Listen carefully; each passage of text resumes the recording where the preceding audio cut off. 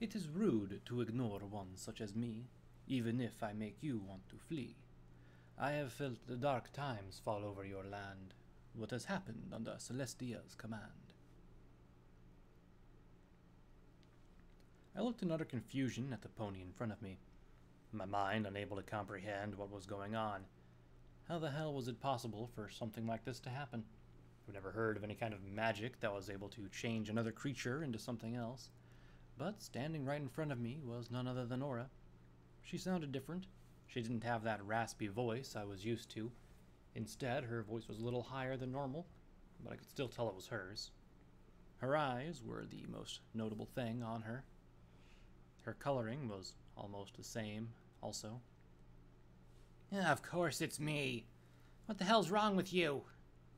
She said, then gave off a small groan. I don't know what that killing joke did to me, but I can't feel my talons. Did I lose them? She started to look down at her hooves, and I watched as her annoyed expression went from a little pissed off to utter panic. I stepped closer to her.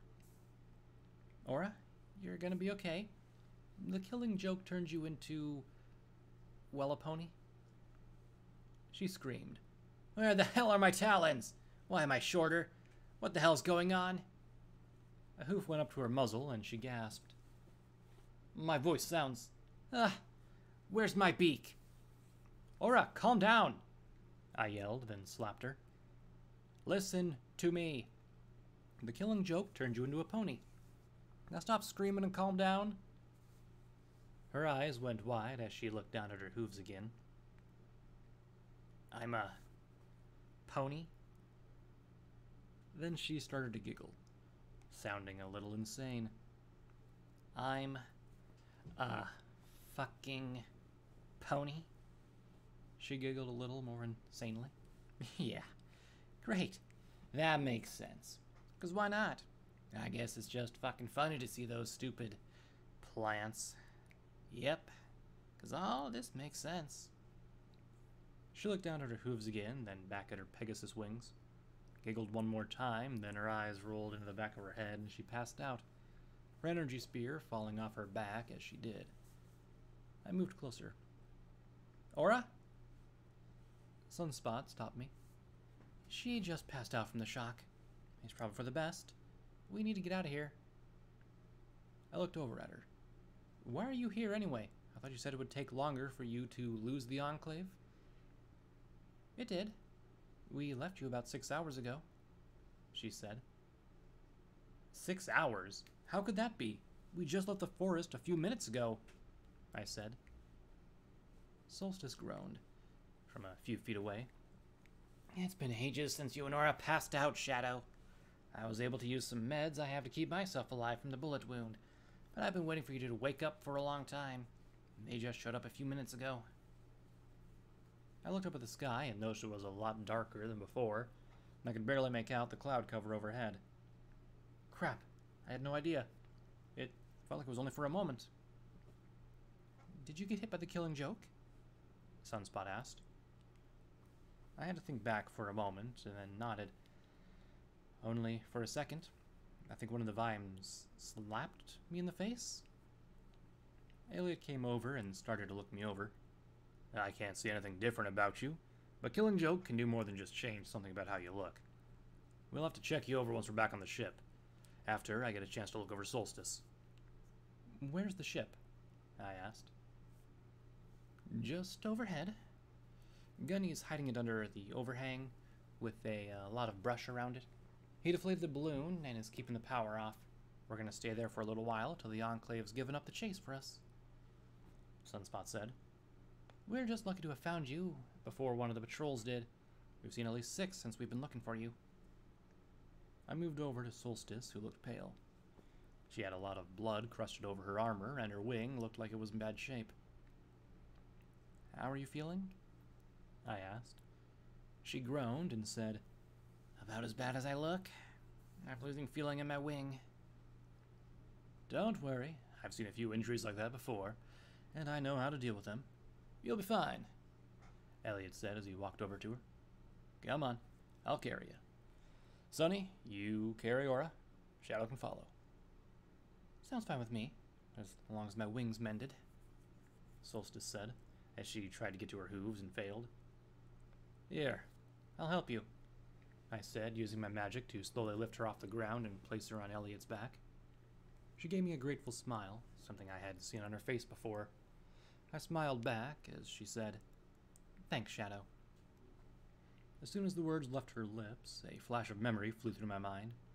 I shut my eyes and shook my head. Instead of seeing what I expected to see, I watched as misery sliced open her neck, a look of shock on Solstice's face as I ended her life. I shook my head again. Another memory, the two of us laying with each other at her place in Cartwheel. Us laughing, kissing, enjoying the time we had together during the show she was in town. Then again, I saw her falling to the floor as the Reaper pony claimed her. Shadow, are you okay? I heard Sunspot nearby, her paw shaking my shoulder. I blinked and the memories faded away. Looking over at her, I tried my best to smile, saying, Yeah, don't worry about me. Guess I'm just a little dazed after that slap I took from the killing joke. Sunspot shrugged, then went off to pick up Aura's unconscious body. Solstice, however, was looking at me oddly. It was almost like she knew I was hiding something. She let her eyes glare into mine for a few moments, then finally she looked away. Okay, pony, bird thing, let's get back to the ship, she said. Best thing I've heard all day. But you can just call me Elliot, Elliot said. It took us about a half an hour to get back to the Bitter Cob, which was in fact tucked under a rocky overhang. The large balloon was lying on the deck, fully deflated, and the ropes that held it to the ship neatly rolled up next to it. Some brush was placed around in spots on the ship as well, making it so no pony from the sky would notice it. Captain Gunny might be mad, but he wasn't stupid. Okay, not that stupid. At least when it came to hiding and being a pirate, I guess. About time you be getting back here with Gunny's passenger and the two stowaways, Gunny said with a mad smile as we climbed the gangplank. Stowaways, Elliot said as he moved towards the cabins with Solstice still on his back. Call yourself crazy or mad all you want, but even you should be able to know what that word is, you moron. Now, Elliot, Gunny be talking of licenses to that, Gunny said with a glare to the pony griffin. Elliot chuckled to himself, then responded, Well, good thing you aren't the captain at the moment. Then he looked towards Sunspot, who wasn't far behind me. Hey, Captain, can I call Gunny a moron? I call him one at least 10 times a day, so feel free, Sunspot said as she went to put Aura in our room. Hey, now, Gunny said he was sorry, didn't he? You can't keep saying that Sonny be the captain, he said with a huff. We'll see, as how you only have 2 crew members and 3 passengers, and all of us still don't want to trust you yet. And then I say, you don't have much say in the matter, Elliot said, then went into his own room with Solstice. Gunny sighed, then looked over at me. You don't think old Gunny be a bad pony, do you, Shadow? I shrugged. Don't ask me. I don't trust any pony most of the time. Fine, be that way. At least Gunny still be having the bigger cabin, he said, then stomped away in a huff. I just shook my head and went to follow Sunspot. When I got into the room, I saw Aura was now lying on the bed in Sunspot's cabin. I looked at the pony griffin, asking, Is there some way we can wake her up? I was just about to do that. Let's just hope she's calmer now, she said, pulling something from her desk. She cracked it open and placed it under Aura's nose. 2 seconds or so later, Aura jerked awake, looking around wildly. What the hell is that? Smelling salts, Sunspot said, tossing a small item into a bin on the other side of the room. I could just make out a slight ammonia smell from it passing by. Where are we? Why do I feel so strange? Aura asked. Back on the ship. You passed out just outside of the Everfree, Sunspot said, sitting on the floor next to the bed. Oh, yeah. I almost forgot about that dream. I had a weird dream, though, about... She stopped talking and looked down at her body. It wasn't a dream. I moved over to her before she could start freaking out again. Aura, you're okay. The killing joke just pulled a prank on you. I'm sure you'll be fine. Aura closed her eyes and took in a few deep breaths. She did this for a couple of minutes. When she opened her eyes, she looked a lot calmer. No, I won't. Killing joke has no cure that we know of. Some of the jokes do wear off over time, if the joke isn't funny anymore. But most of the time, it kills you or you're stuck like that. You mean you're stuck like this? She nodded. Most likely. Unless some pony came up with a cure for it in the last 6 months. But the last I heard, no pony has. Sunspot looked over, then said, I don't see the killing part of this joke. Aura lifted her hooves and raised a brow. Being a pony means I can't fight. At least not how I was trained to. My talons are my main way of fighting. Either using my claws to fight, or using my spear, or other weapons that griffins used to fight. Like this, I'm more useless than a foal. I wouldn't say useless. You just need to learn how to fight with your new body, I said, and as I spoke, I couldn't take my eyes off the strange sight of Aura as a pony. I wasn't even sure if I missed her griffin form or if I liked this one better. Both were beautiful, but something about her as a pony just felt normal, I guess. I was going to tell her that, though. She'd overreact and think I didn't like her as a griffin. She looked back at me and sighed. I know that, but it's not something I can just pick up overnight. It's going to take time, and who knows what'll happen if we're stuck all the way out here away from the rest of our friends. The Aura I knew wouldn't give up like that. Hell, when I just left my stable, I didn't know the first thing about how to fight, and look at me now. You'll be just fine. It just takes as much time as you need to learn how to use your body to its fullest, I said, moving over to kiss her on the cheek. She got to her hooves and spread her wings. Yeah, you're right.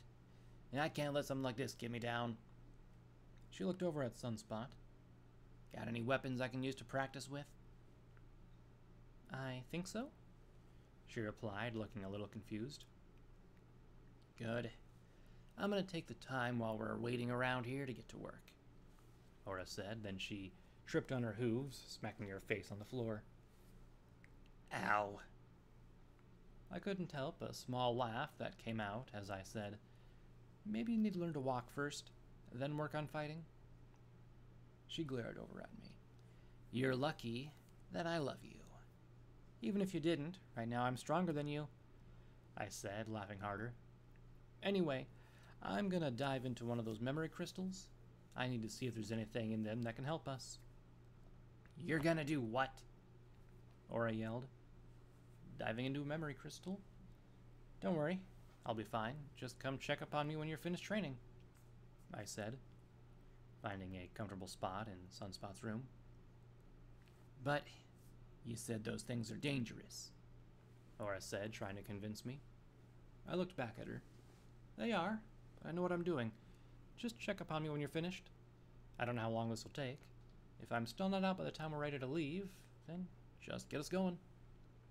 Aura tried to argue more, but I shoved her out of Sunspot's room. Go. Have fun learning about your new temporary body. I shut the door and dug into the saddlebags I'd gotten from Charity. Then I moved over to the bed and dumped everything onto it. I was a little amazed at how much stuff I was able to collect over the past few days. Nothing worth much, really. Just a few odds and ends, some ammo, a few caps. The letter I meant to throw away. Huh. I had forgotten I kept that. Oh well, me having almost, throwing it away for glory, I guess. It's not like I'm gonna meet Blackjack in the future. I picked up the larger envelope and put it into my other saddlebags. With that done, I looked at the rest of what I'd collected. A few guns, the spell book from the base, the box with the wing blades in them, and at last, the memory crystal. I picked it up with my hooves and pushed the rest of the stuff to the side of my magic, setting it all on the small desk. Setting it back down onto the bed, I moved over to lay down next to it. wondering what it was going to be like to enter this thing. I took a moment to think back. Remembered Minette doing a spell to make the crystal she had glow and show the weird colors over it. I could almost remember the spell and how she did it, but not enough to risk trying it yet. There has to be a way for me to pull that memory again, I said to myself. It was too bad that the memory I needed wasn't in an orb. It had been transferred to me by a piece of my grandmother's memories inside Lacuna. Maybe if I used the same memory orb on myself, I'd be able to pull it up. Is it even possible to do a memory spell on yourself? Well, I wouldn't know until I tried. So I pulled on my magic and cast a spell over my own mind. At first, nothing happened, but then with a snap, the world melted away. A little later, I gasped as I left the memory. I guess I can make myself remember things with that spell. Good to know.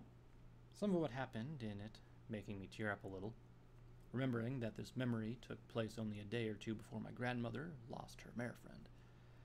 I took a moment to settle down, then looked at the crystal. The spell she used was similar to the one used to trap and release Uncle Ori in that crystal. I was sure I knew how to do the spell now. I could feel myself shaking as I readied my magic. Then with a flash of my horn, I cast the spell over the crystal. It only took a moment, and the crystal started to glow and appeared right in the air. Over it were 8 colored lights. An odd sensation came over me as I held onto the spell. First I noticed that small tendrils of magic were splitting off from my horn and reaching for the lights. With just a thought, I could make them move forward or back. This must be what I had to do to unlock the crystal. Second was a voice that seemed to echo around the small room. It was rich and powerful, with a hint of amusement behind it. It was a mare's voice, one that seemed ancient and wise. You have activated a document of my life. A slice of my history now lay in your hooves. One who dares to dig into the past be warned.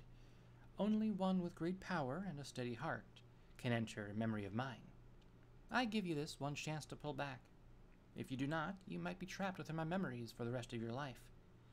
If you know you can deal with the strain that comes from watching this, then please give me the code, and watch one of the worst mistakes I've ever made, the mayor's voice said.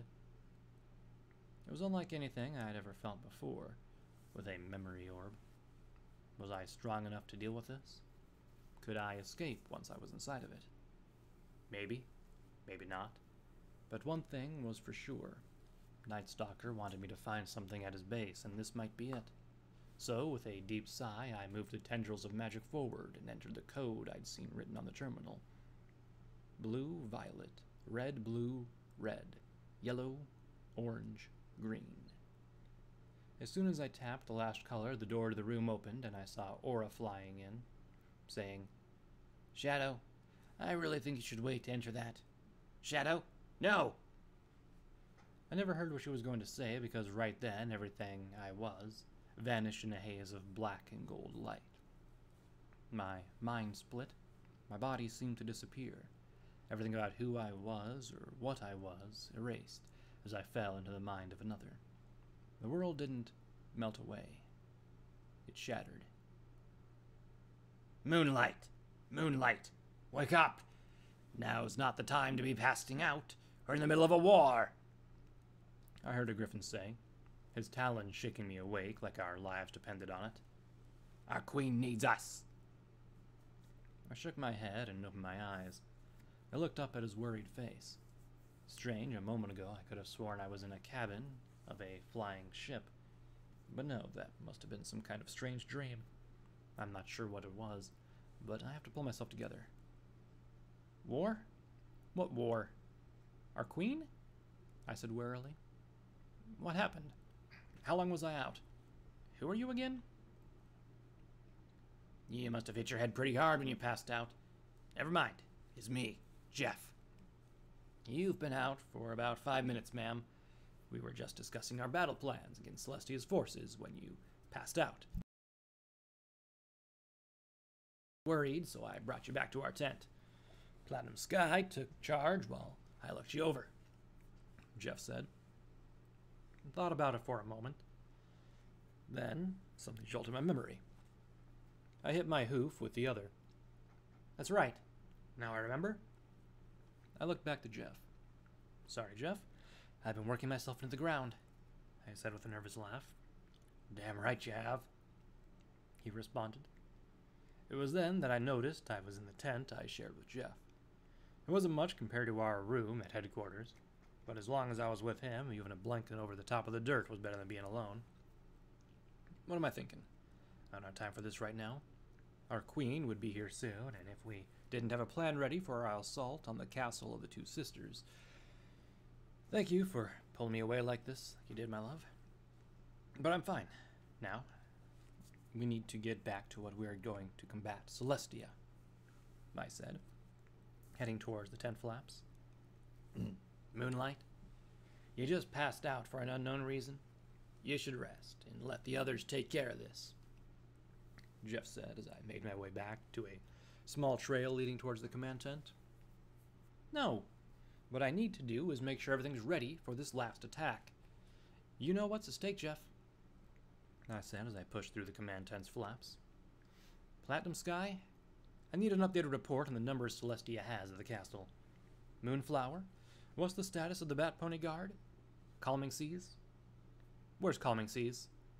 Cold Front, go find Calming Seas and make sure he didn't get lost in the forest. My team looked at me for a long moment, almost like I'd just walked in on something personal. The tall Pegasus buck with a metallic coat and silver eyes looked over at the rest of them, then back at me. Finally, Pegasus Sky spoke. Moonlight, you just had some kind of episode. You passed out for a few minutes. You need to rest. Let us deal with this. We still have time before the attack. Moonflower, the Pegasus mare with a flowing lilac mane and a black and white coat, looked over at me with her aura-colored eyes. And she looked in concern as she asked, What happened to you, Moon? Yeah, you gave us all a scare there for a moment, ma'am, Cold Front said. She was a Pegasus mare with a white and reddish-orange mane and a navy blue coat. Her mane was cut short to keep it out of her eyes when she flew. She was one of my strongest fighters and my best friend. I'll be fine. I just didn't get enough to eat today. I'll be sure to do something before our meeting with the Queen is finished. Now, I need my reports, and I still want to know where Calming Seas is, I said, keeping my tone light, but still with a bit of command to it. Right here, ma'am, I heard Calming Seas say as he walked into the tent.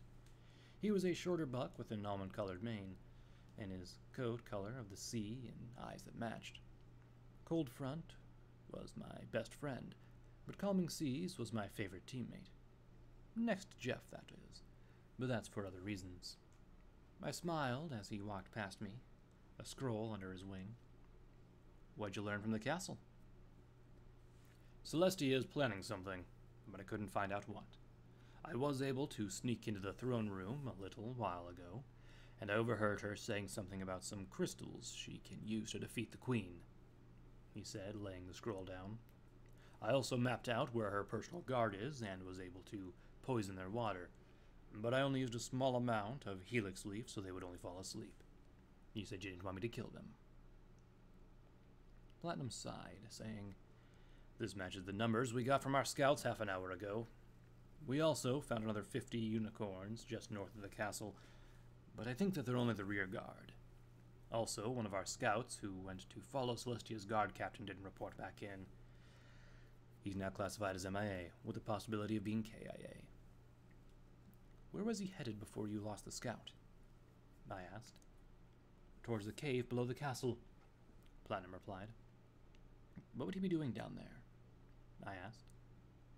A regal voice flowed through the tent opening just then. Queen Nightmare Moon herself walked in, her mane of darkness flowing around her as she looked down at all of us. If I know my sister the way I think I do, then she's most likely hidden the elements of harmony down there.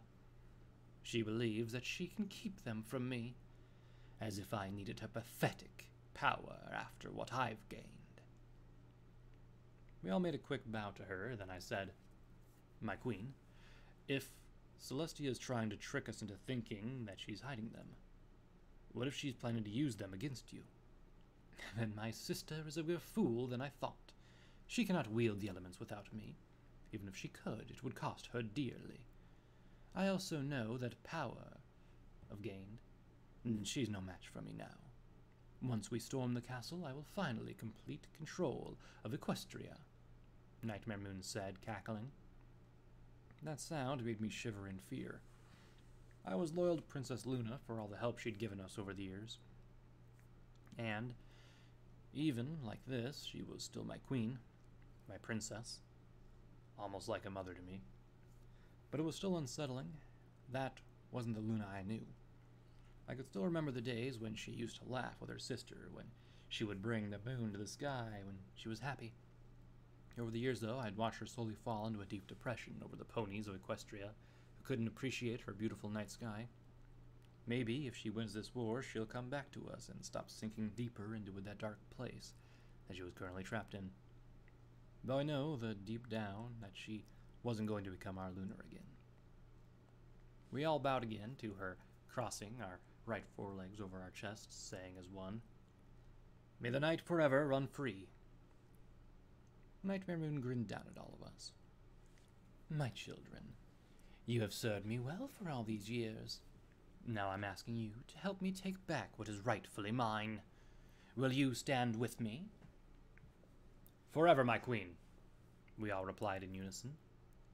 "Good. Now, go prepare the assault. We strike at the witching hour," Nightmare Moon said. With another bow, we all started to head out of the tent. I was leading our unit out when Nightmare Moon said, "Moonlight, I'd like a word before you set out."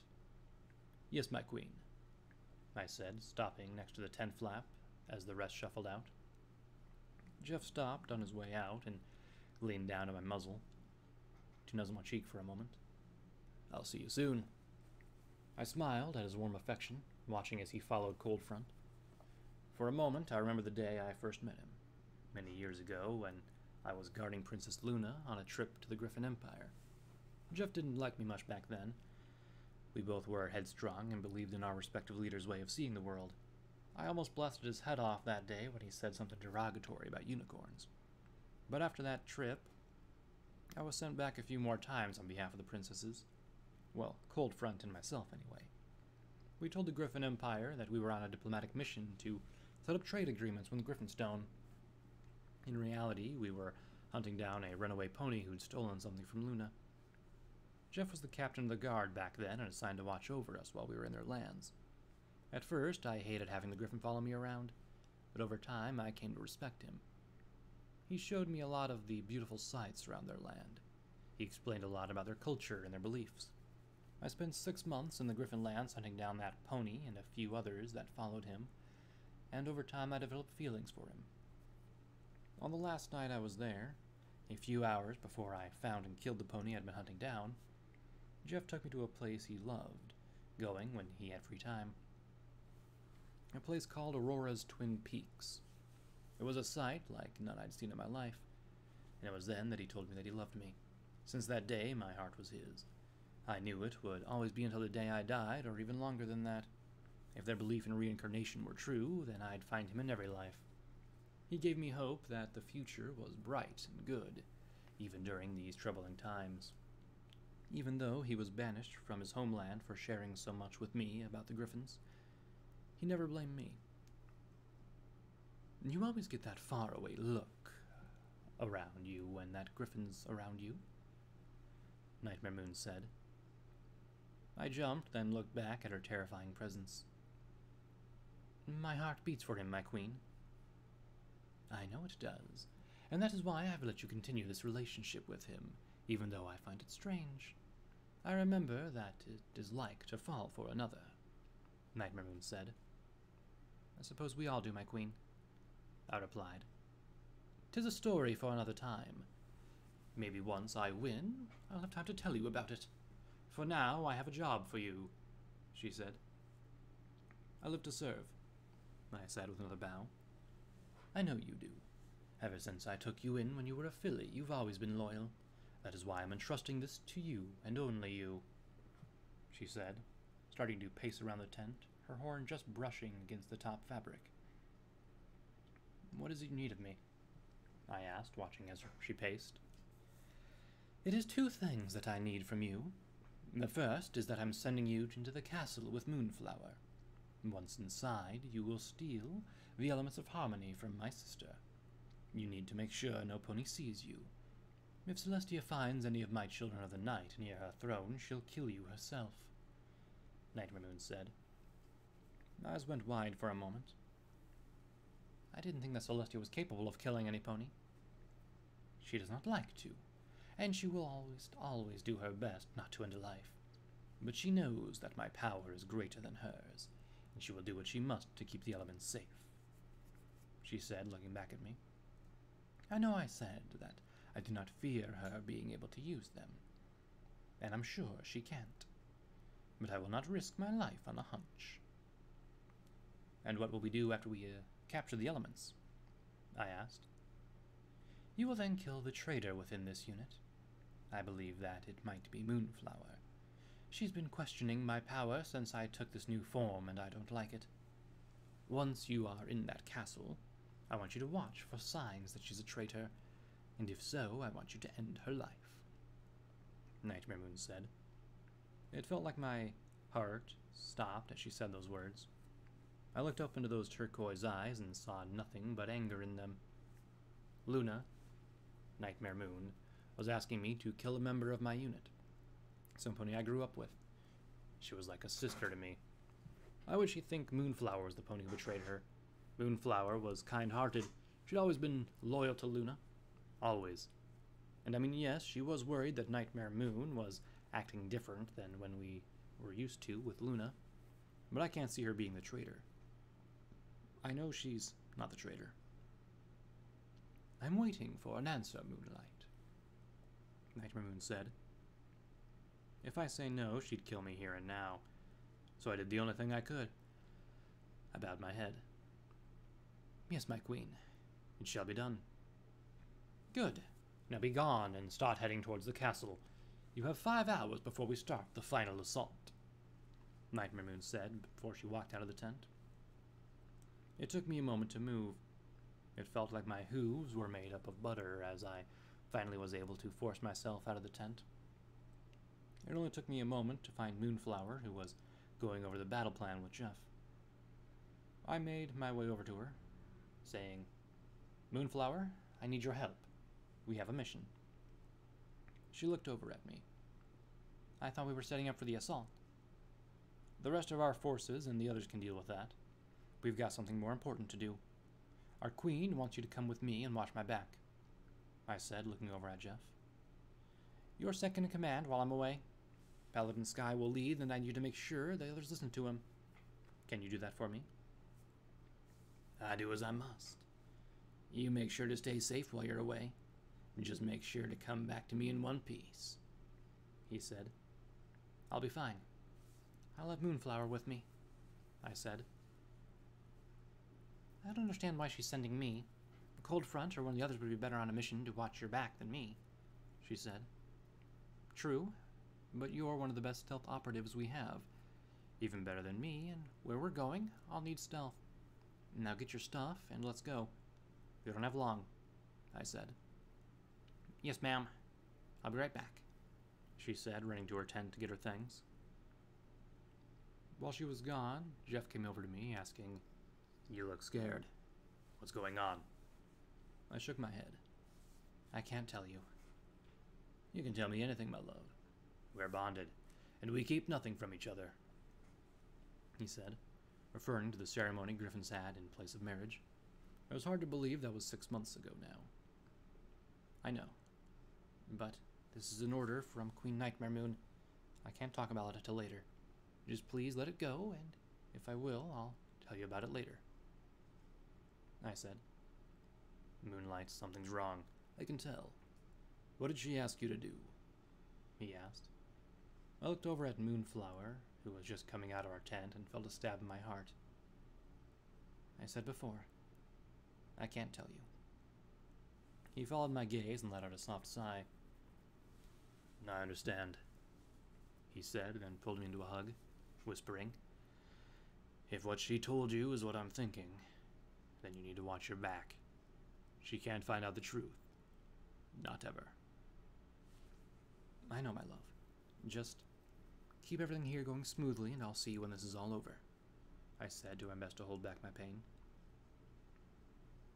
If you have to, you know, put an end to Moonflower, to keep the rest of us safe, then make it quick. She deserves that much as least, he said before letting me go. I'll try, I said, backing away from him and turning towards Moonflower, who was just getting back. Ready to go, ma'am, she said, looking a little scared. Good. Let's go, I said, heading towards the path that would take us around the castle in the distance. She followed. Where are we going? To the castle. We're going to steal the Elements of Harmony. Nightmare Moon wants to make sure Celestia can't use them. Once we're done with that, we'll be heading away from here to make sure Celestia can't get to them. We have 5 hours before she starts the assault, I said as I pushed past the guards in our camp and headed for the dark woods of the Everfree. But how are we going to do that? Celestia isn't like most ponies. She'll know we're in the castle. Even if we can get around her wards and her magic, how do you plan to steal something we know she'll have close to herself? Moonflower asked. I let my horn glow, my magic a pale white, saying, I'm one of the most powerful unicorns to ever be born in Equestria since Celestia and Luna themselves. I can get around her magic. So stop asking me stupid questions, and let's get moving. We don't have a lot of time. Moonflower nodded. Yes, ma'am.